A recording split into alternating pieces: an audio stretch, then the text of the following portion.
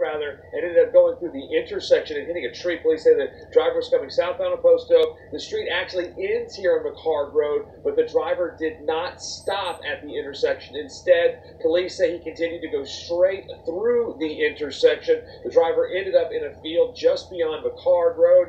He apparently struck a tree. He died here at the scene.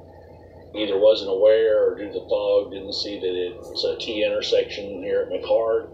Driver went across the street, through a ditch, and struck a tree out.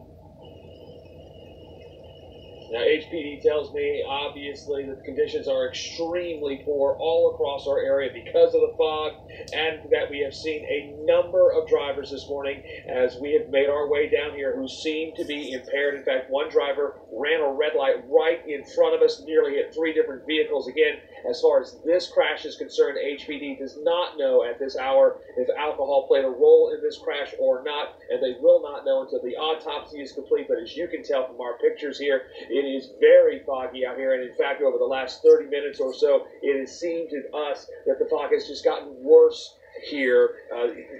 There's a very thin white cloud hugging the ground over here, and it's very difficult for drivers to see, even as they come up on this accident with police cars with their lights flashing and all that. So be very, very careful on the roads. Reporting live, Jeff Nealon, 13 Eyewitness News. Thank you, Jeff.